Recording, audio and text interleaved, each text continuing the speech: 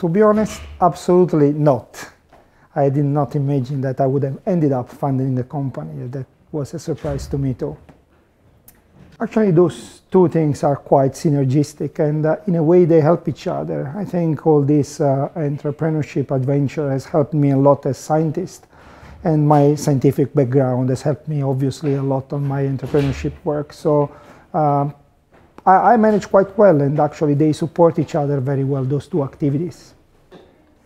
My advice will be to contact the Helsinki University Innovation Service at very beginning to avoid any rookie mistakes that every scientist does. So contact them at the beginning, listen to them.